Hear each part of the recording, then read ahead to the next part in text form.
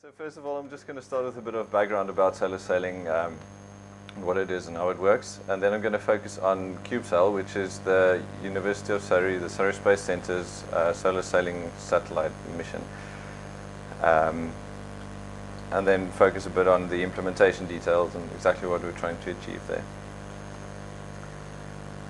So first of all, solar sailing. What is it? Solar sailing or solar force is really just momentum exchange with photons from the sun. So it's using sunlight for propulsion. Now, what happens when a photon hits the surface, a couple of things can happen. Either there's reflection or there's absorption. And if reflection happens, you can either have a mirror-like reflection where the photon just bounces off the surface normal with exactly the same incident angle. The exit angle is the same then, or diffuse reflection where the photon gets scattered in a random direction. Now actually this is where the animation comes in, so that just demonstrates specular reflection or mirror reflection, and then this demonstrates photon absorption. Now the point I'm trying to make with these animations is with photon absorption, the resultant force vector is going to be in the same direction as your incident sunlight.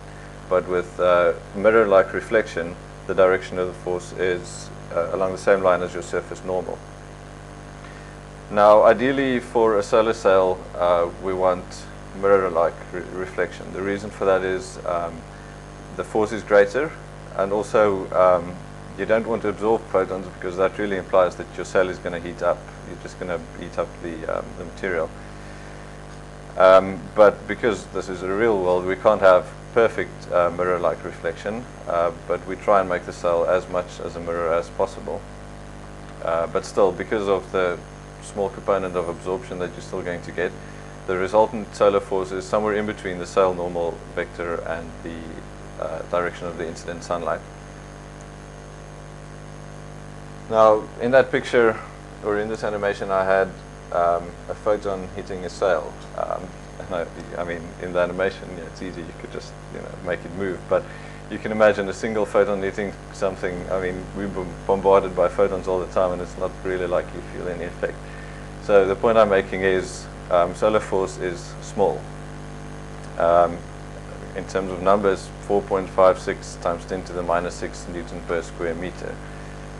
So to make this useful as a form of propulsion, we need a very big area, a very big surface for the sunlight to hit. And that's where the challenge comes in with solar sailing.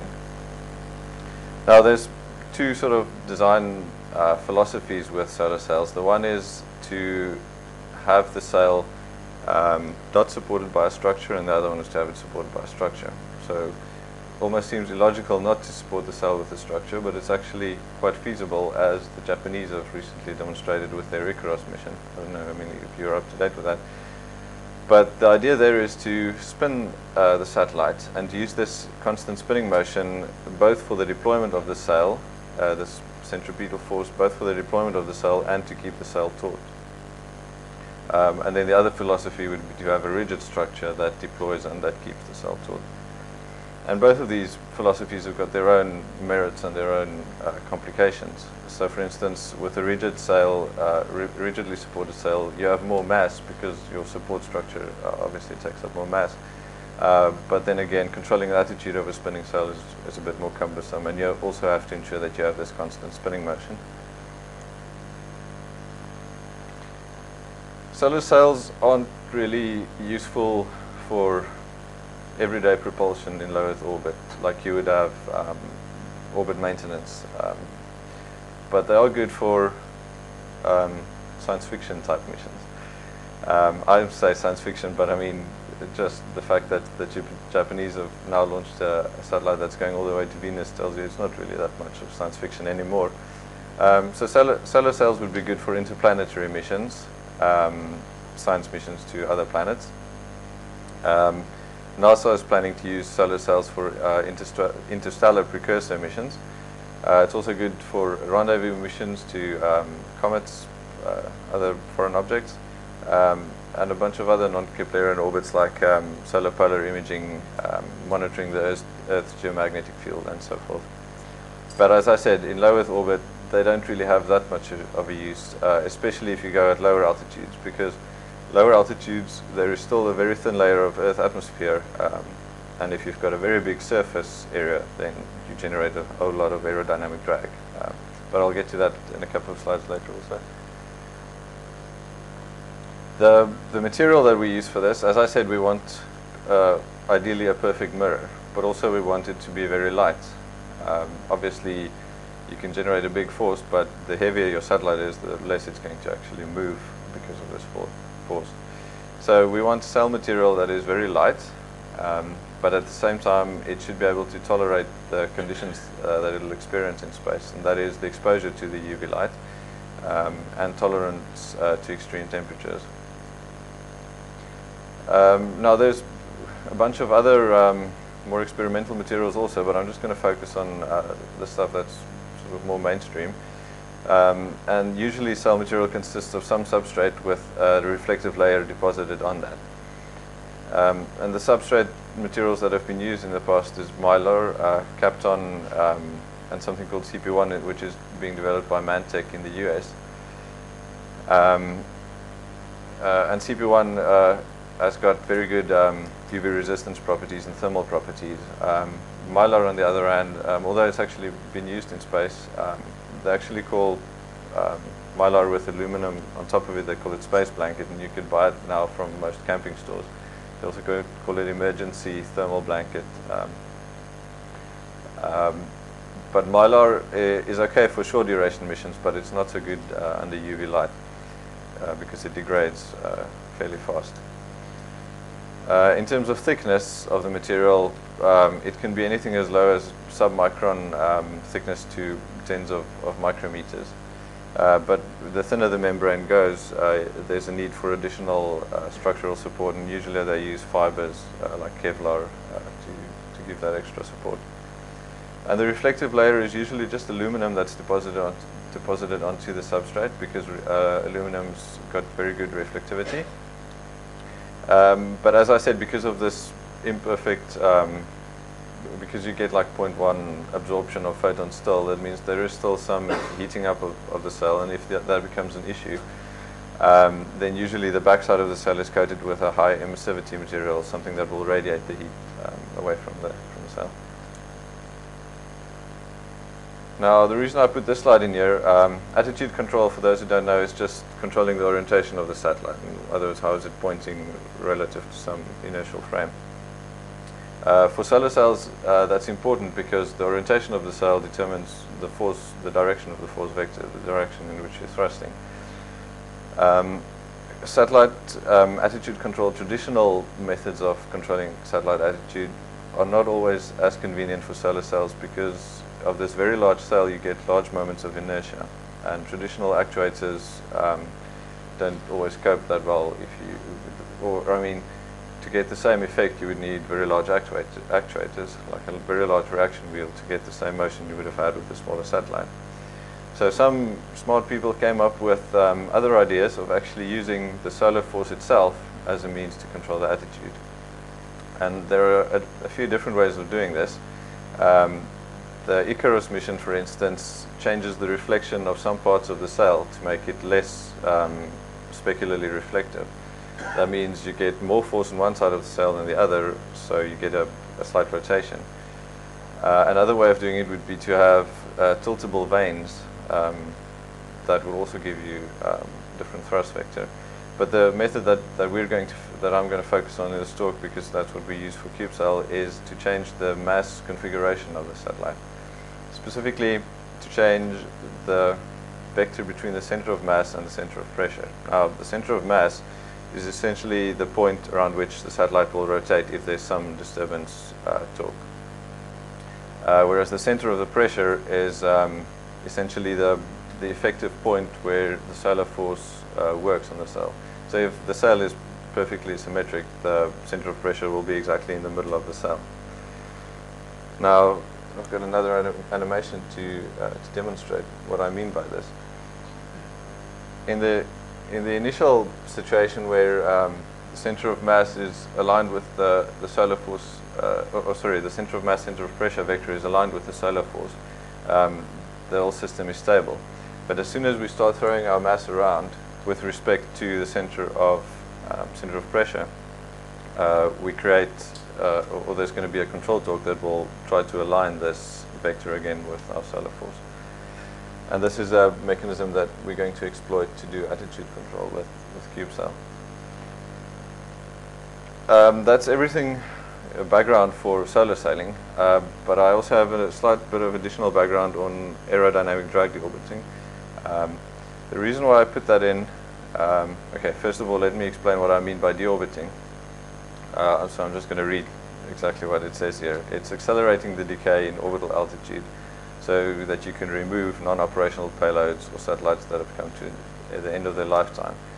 But it could also be to, it doesn't necessarily have to mean orbital decay. It could just be removing the satellite to some graveyard orbit where it no longer can interfere with anything else. And the reason why we want to do this, lately there's this whole issue of orbital debris, and I mean, some of you may have seen pictures and exaggerated pictures of all of the actual things floating around in low Earth orbit, and it's quite shocking actually how much non-useful things there are in low Earth orbit. So there's this drive going on to clean up the space in low Earth orbit and in GEO, around GEO, because there's always the threat of collisions, and the more things we launch, the more imminent this threat becomes. So we want to purposefully deorbit satellites and other pieces of debris to address this problem of ongoing orbital debris. Now, what does this have to do with solar sails? We want to also show in our project that we can use our solar sail as a means of deorbiting. Now, there's two ways that you can actually do this. One way would be to use the actual solar force as a means of lowering your orbit, but the other way is also to use it in low Earth orbit, specifically as a big parachute. In other words, where previously for a solar force demonstration mission the drag would be a disturbance, now you can use it to your advantage by making your satellite a big parachute. In terms of force sizes, I have this very simple graph that just uses an exponential model for the Earth atmosphere. And you can see for altitudes below about 700 kilometers, the aerodynamic drag force will always dominate. So for a mission that wants to demonstrate solar force propulsion, we have to ideally be higher than 700 kilometers.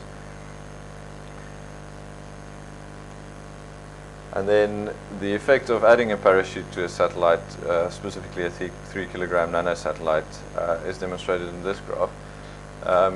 You'll see the bottom axis is exponential, otherwise everything on the left would just be a simple straight line down.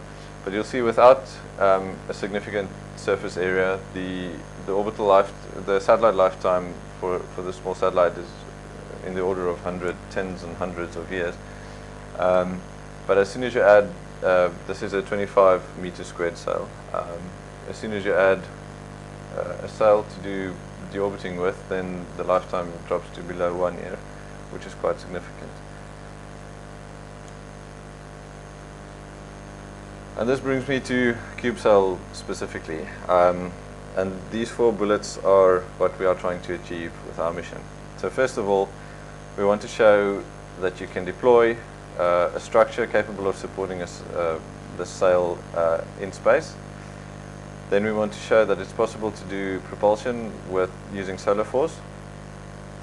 And we also want to utilize the center of mass, center of pressure offset to do attitude control with.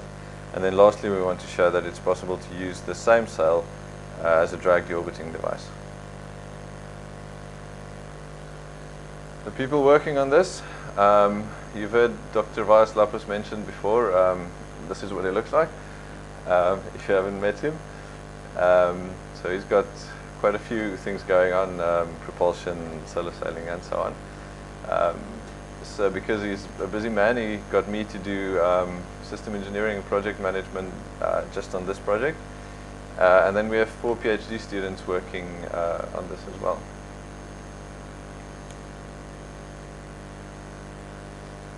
Now, for the solar force propulsion bit of the mission, the mission timeline is for, after launch for 1 year to demonstrate solar force propulsion, and thereafter to demonstrate satellite deorbiting. Obviously, we can't do it the other way around because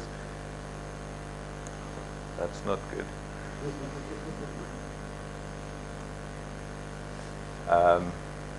Yeah, I think it just restarts again. Obviously, you can't do deorbiting first and then demonstrate solar force because, I mean,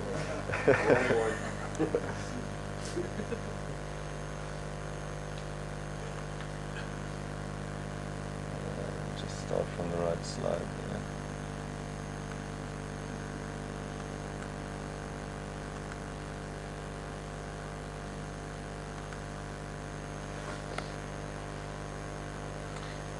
So for the first year we want to demonstrate solar force propulsion, and as I said before, I lied a little bit because I said you can't really demonstrate solar force propulsion effectively at low Earth orbits, and this is exactly what we're going to do because that's really sort of the lowest cost option and the only feasible option for us. It's not like we have a budget of billions of dollars and pounds,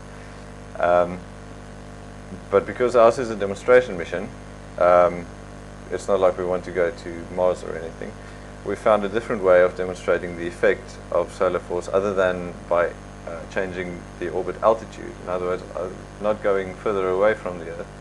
We found a way of changing one of the other orbital parameters, namely the orbital inclination.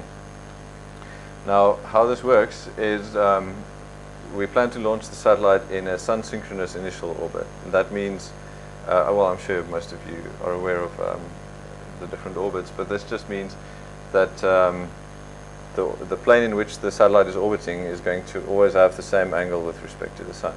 So if the satellite is going over the equator how many times a day, the local time beneath the satellite will always be the same.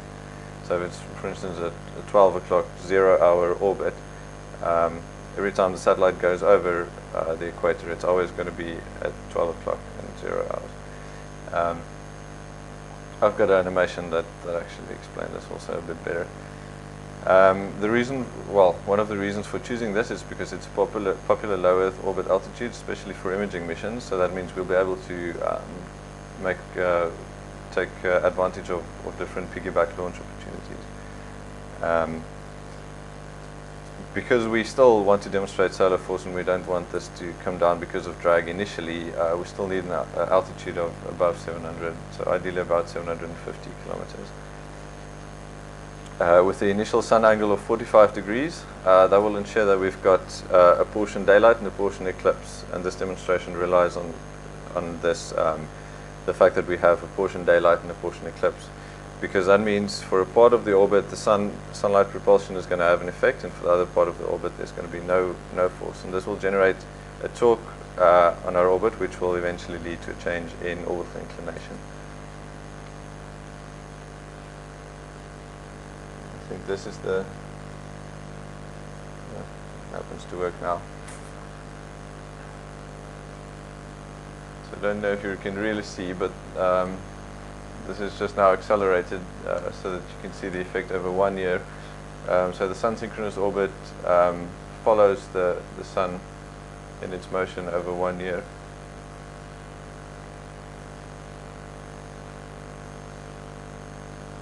But at the same time, we are changing our inclination. So our orbit was initially sun-synchronous, but because we're changing the inclination, the sun synchronicity drifts a bit.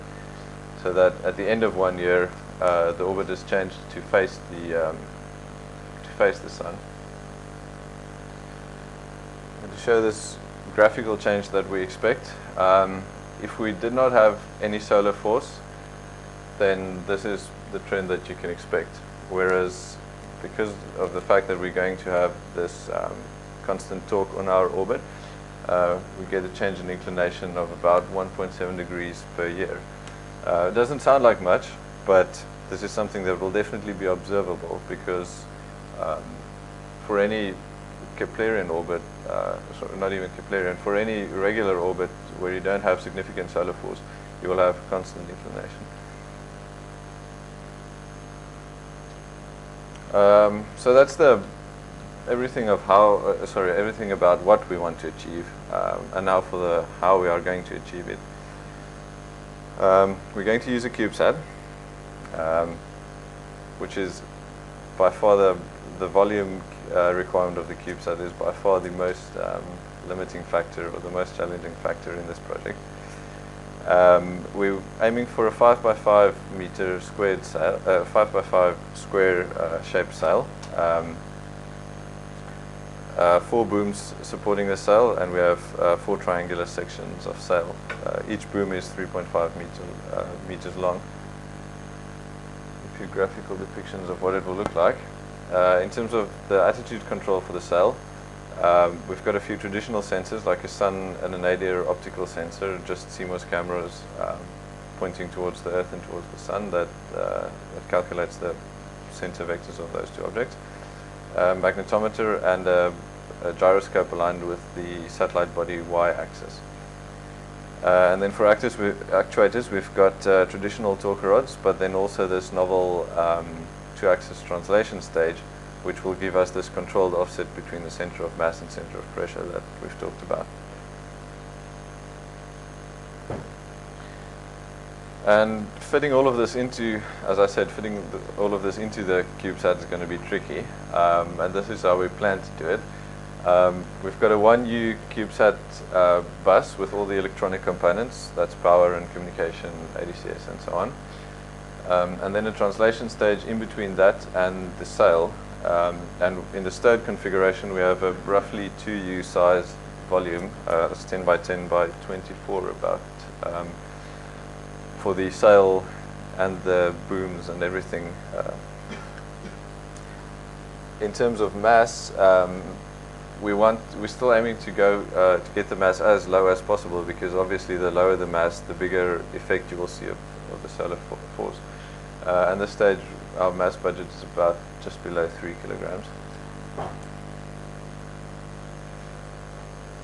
Okay, at this point we delve into the detailed bits of the implementation. I'm not going to focus too much on everything, so later on you can ask me questions about stuff that I may have missed. But the essentials of the deployment is that we want to use self-straightening structures like tape measures for the booms, and then this will automatically unfurl and unfold the sail. Now, when you look at the different options to manufacture these booms, it becomes evident that the properties of the material that you choose also dictates the rest of the deployment, how it's going to happen over time, and what sort of mechanism you need to constrain it and to make it happen in a coherent way. So we've identified 2 possible materials, or 2 feasible materials, but along with that goes 2 separate deployment concepts. And at this point we haven't actually decided on a specific one yet, so we're investigating both of them to see where that takes us. The one option would be to use metal strips similar to a tape measure, but in this case we make them from copper beryllium, which has been used before in space for deployable antennas and so on. The properties of this is you can make these from relatively thin strips of metal, and then thinking back to when I was very young, and still, because I'm engineer, I guess from that point on it was evident, because I opened up all of my toys and stuff to see how they work inside. And there's always that one toy, that wind-up toy, that when you loosen that last screw that keeps everything together, everything just pops out and you have springs everywhere and so on. Now with these copper beryllium strips, it's pretty much the same thing. As soon as you take it out of the housing, it's going to the force that wants to straighten the structure is present along the length of the boom. And that's something that you have to take into consideration when you want to use this for deployment. on the other side of the spectrum, we've found a manufacturer here in the UK that makes a product called bistable reeled composites. Now, where the metal tape measures 1 to uncoil by themselves, the big difference is the composite, or these specific BRC booms, are stable in both the coil and the uncoiled configuration. In other words, if you were to have a coil like this, I could put it on the table and it won't unroll by itself. And also if you straighten it, then also it's stable in that configuration. But as soon as you flip from the coiled configuration, as soon as you flip up one of the edges, then the force that causes this thing to self-straighten is only present at that transition between the two forms. In other words, it's only present at this bending point. So the two different deployment mechanisms we have then for the metal booms, we have these support structures moving out of openings out of a housing, and for the composites we have them unfurling like blades of a windmill. And I've got animations or videos to show you a bit better. Before I get to that, I just want to make the point that we are seriously limited in volume even more clear. This is just a graph to show you that the thickness, it's fairly obvious actually. We want to coil 4 of these booms around the same spindle.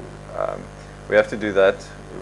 I mean, you could also reason that it's possible to have multiple coils stacked on top of each other. But the thing is, our volume doesn't allow us to go too high because there still has to be room for the sail to be packed in. So to make everything fit, we need to coil 4 of these booms around the same spindle or around the same axis. And the thicker the cross-section of each boom, the thicker the total coil is going to become. And that's just what this graph is trying to show. If we're aiming for a total coil diameter of 10 centimeters, which is as much as we can possibly fit into the CubeSat footprint, then it leaves us with a boom cross-section thickness of 0.5 millimeters, which is not a lot. And then in the previous slide I mentioned open section and closed section, and what I mean by that is this is a cross-section for a typical tape measure, but it's possible to make structures that have got where the radius of your cross-section, or the angle of this cross-section is more closed, so that it becomes like this. But in this case, the coiled strip is going to be a lot higher, as you can imagine, because it's this circumference that in the end determines the height of this coil. And because we can't go too high in this, as I mentioned, because we still have to fit a sail into the extra volume, another option would be to go for something like that lenticular shape, where we have 2 booms together and then compressed, and we then coil that around the spindle. But that gives us extra thickness again. So these are the different options and the trade-offs. Focusing on the copper beryllium concept, as I said, to get the required stiffness property from these booms, we need a closed section. These booms aren't strong enough so that you can just have an open section. But because our volume doesn't allow us to do this, we have to go for something like this, or in the alternative, this Y-shaped profile, which is actually similar to, or that's actually a picture of the NanoCell D NASA booms. The deployment mechanism would have rollers to guide out the booms, and then additional rollers to keep everything nice and contained inside the volume. In this deployment mechanism, we can only attach the sail to the tips of the boom, and then obviously to the base. So there's only, per sail segment, there's only 3 attachments. This is a video of one of the deployment tests. This is with a 1.7 by 1.7 scale model. And you'll see it happens fairly rapidly because of the force stored in this coil.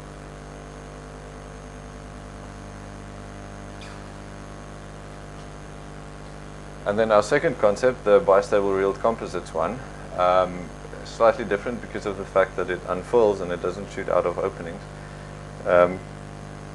These booms, well, the manufacturing of these booms are somewhat, I don't have all of the knowledge because our structures guy is mainly in charge of this, but I know the basics, and I know that it consists of some substrate with fibers embedded in it. And what gives it this bistable property is the cross-section, or this cross-hatching pattern of these fibers. And it's then placed around a forming tube and then left to cure. Once again, we have a central hub where all the booms are connected, and then they're coiled around each other. And then there's this spacer plate that just ensures that all of that each boom has its own quadrant to deploy in, so as not to interfere with the rest. The sail attachment for this concept, we can actually use the entire length of the boom to attach the sail, and this gives us the advantage of distributing the load that the sail is going to have over the entire boom length, and that means we don't have to go for a closed section boom. You can actually have an open section boom, which is good in terms of volume. And just another video showing a deployment for this.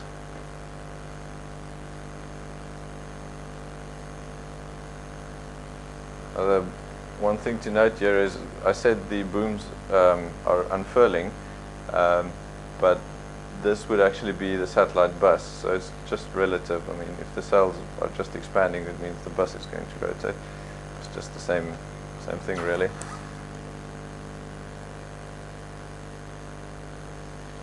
And that's it for the deployment subsystem, which brings me to the ADCS subsystem, and here I'm just going to quickly skim over things. Because for the bus components, we're going to mostly use commercial COTS components. There's no need for us to develop our own power system. But when it comes to ADCS, there's still a need for some custom hardware. So specifically, we have a bunch of 104 PCBs, which is the standard CubeSat sized PCB. We have a sun and nadir sensor, and a magnetic and translation interface unit, and then an attitude control processor, which is also actually a custom module. The sensor module and magnetic and translation interface unit are actually being developed at the University of Stellenbosch by PhD students over there, or master's degree students. And then just the function of each. The attitude control processor is just our processor that executes all of these attitude control algorithms. The sun and nadir sensor, as I said, uses two CMOS cameras. The one's pointed towards the Earth in the nominal fly direction, and the other one faces the direction of the sun. They've got very wide field of view lenses to give them a very big operating range. The processing module performs the image processing for this. It just extracts the center of the illuminated disk on each image and gives you a center location for that. That translates into a sun vector and a nadir vector. Then the magnetic and translation interface unit is just an interface to the two actuators. In other words, an interface to the torque rods and an interface to the stepper motors for the translation unit. And it also houses the magnetometer and the gyroscope. Torque rods are just traditional torque rods, electromagnets, which you can switch on and off with a certain polarity. And we use pulse width modulation to control the actual amount of torque that we generate.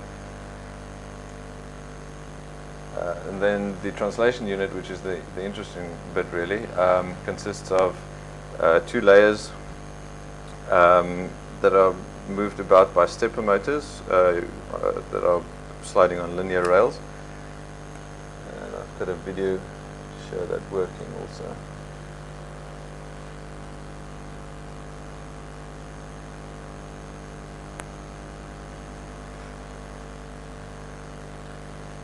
And then the rest of the bus subsystems, as I said, is just going to be COTS components. Some of these we already have, some of them we still have to procure, but nothing exciting there.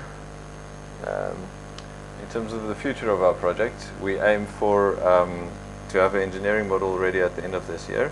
That's also when our CDR is. And then end of next year is when we should be ready for launch. That's everything for CubeCell. Thank you.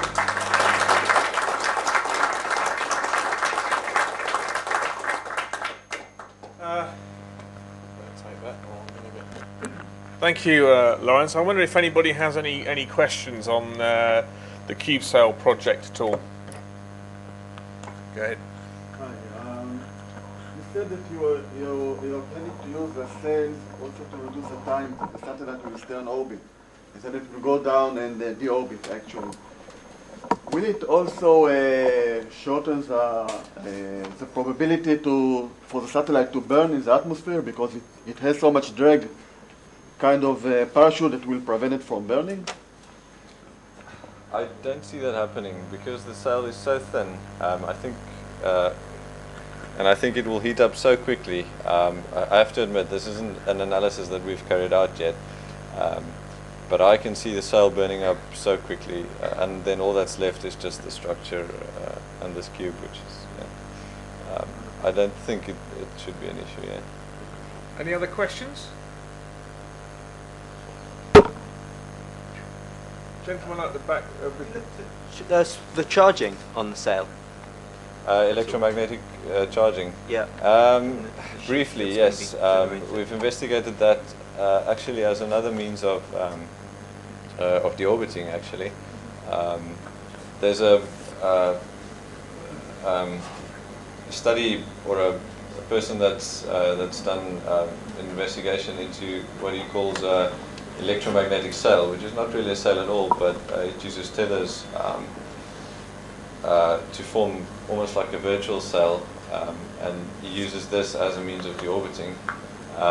So we've got an idea of sort of the charge that will be generated by the sail, but we haven't actually looked at methods to get rid of the charge or what that's going to do to our electronics now. Any more questions for Lawrence? Such a small inclination change, 1.5 degrees over a year. Are you going to be using GPS time clocks, or what are you going to use to actually show that small a change?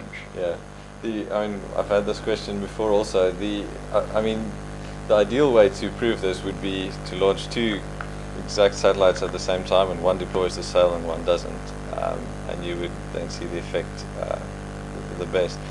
I don't see that happening because no one's going to give us two launch opportunities. We're still hoping for just the one. So yeah, the one option would be to include a GPS on board. The other option would be to rely on orbit models to tell you what the satellite was supposed to be doing, and measurements to tell you what it is doing. That's what we have to verify. Any more? This gentleman towards the back there. When you're actually packing the sail and the booms into the 2U, what's the sort of ratio between the two? Is one or the other booms the limiting factor, or the amount of sail material you can put in? The booms go into a smaller volume. The sail we still have to, because we don't have our eventual sail material or final sail material yet, we're still using space blanket to experiment with, and that's a lot thicker than the final material will be. So we're trying to maximize the volume that we can have for the sail. Presently our booms go into a volume about 10 by 10 by 8 centimeters with the mechanism and everything included, and that leaves you with about 16 centimeters, 10 by 10 by 16 for the sail. Any more questions? Okay, well, thank you very much, Lawrence. Thank you. Hopefully I got your name right this time. Yeah. Appreciate it. Thank you very much.